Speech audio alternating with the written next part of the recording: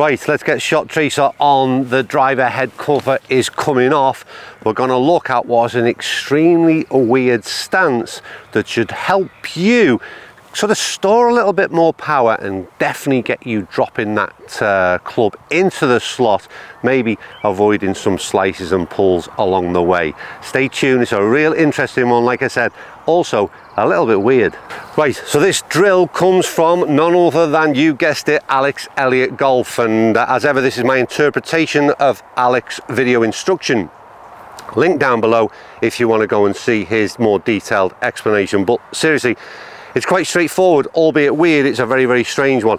And it's about sort of our alignment of our feet, which will possibly train us into getting that club head in the slot, if you like, as we refer to it as golfers.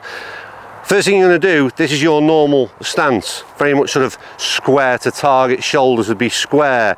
You're going to get in that position and you're going to move that right foot back to what is effectively your toes are in line with your left heel as a right-handed golfer. Really weird, and our alignment is pointing, alignment of our feet at least, is pointing way over there, as automatically is our shoulders. My club head is pointing down to the target line. I told you it was weird. Right, what you're then going to do is just get yourself into that turn, and what you'll see is, first of all, what I like about it, it's not mentioned by Alex, is it generates a turn straight away. So for you to follow that path of your feet, your top half swings or turns, rotates very nicely. So this is what we do, right? And we're into a really good position, or a strong position at least there, in terms of storing a bit of power. That's what I like. You're then going to turn back, and you're going to hit through, turn back, hit through, turn back, hit through, turn back, hit through. It feels really powerful. That's the first thing, like I said, is I'm storing power.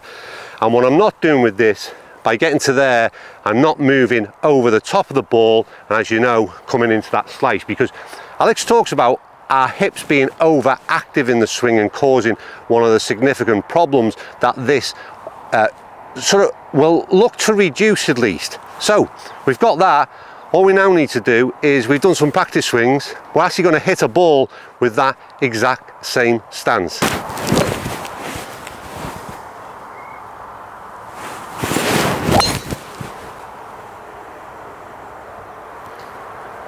Okay, so that is a decent drive no matter which way you're standing on the golf course, but the interesting thing you'll notice, particularly from the camera behind, is just how inside my swing becomes. And I've got a problem with that as it is, but it seems to me the fact that I'm keeping it in that position when I'm completing the rest of my swing, obviously through that impact position, I'm coming very much on that inside plane, but also making sure that I'm facing target when I've finished, so getting through the ball effectively. And for whatever reason, as weird as it is, even with that stance in play, I've hit a real solid drive. And the one thing I know is that ball is doing anything but going right. There's no way I'm slicing that ball.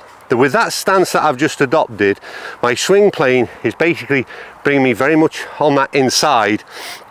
And like I said, I find it almost impossible that I could leave that club face open, because what you're doing again with that sort of low point and what we've talked about, when that club face is starting to close, you're then obviously bringing the ball over for a sort of, if anything, a draw pattern shape. So it's really interesting. So that's a very exaggerated way of doing it.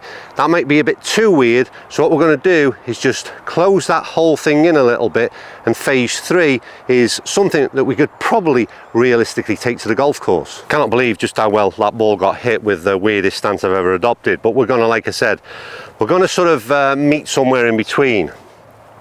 My address position, square where I'd normally be. We're not going to take this right foot all the way back. We're going to take it back so that it's in line with the front of our laces. So my toes are in line with where my laces start on my left foot. So I've still got that kind of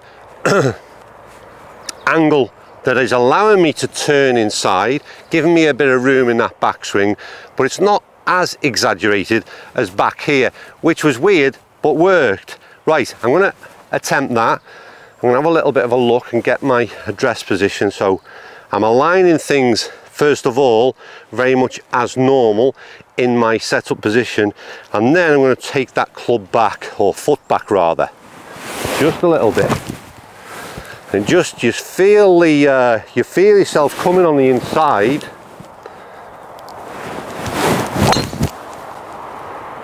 And that's bullet straight. Yeah, I mean, that centre stripe down the middle of the fairway, it's an absolute bewilderment, isn't it? You can probably understand with a lot of these tips, they're kind of like, they're quick fixes. And people could be negative about them in terms of, you know, they're not in theory unique to you as an individual. And I would always say, like I said, if you've got some real swing issues, then you need to see a PGA instructor and get some lessons. But you can't argue, and I certainly can't argue, that I've adopted a lot of these tips and tried them out, and invariably, quite honestly, I've not found anything yet that hasn't impressed me massively in terms of the results it's achieved. So one of the weirdest drills we've done so far, even if it starts to train you to swing just that little bit, to store a bit of power, to get that turn a little bit better, to get the hips less active and active quicker in the swing, then that alone might be a good little drill to start to do. And you know, Alex talks again about in your practice swing, you might just want to exaggerate that, go back to our initial position of foot way back, and just get that feel of being able to, I mean, if I'm honest with you, the further back it goes, almost the more comfortable I felt, and I felt really powerful in that turn, and as if I was going to generate a lot of power and a longer drive. Anyway, that's it, me done, another episode finished. If you're new to the channel, very simply, this is all about me testing tips out there of the leading golf YouTubers and translating them into, well, my interpretation at least. So if you like what you're seeing, then please consider hitting that subscribe button, and maybe your golf will improve along the way as I try to improve mine. Right, as ever, thanks for watching, and I'll see you all soon.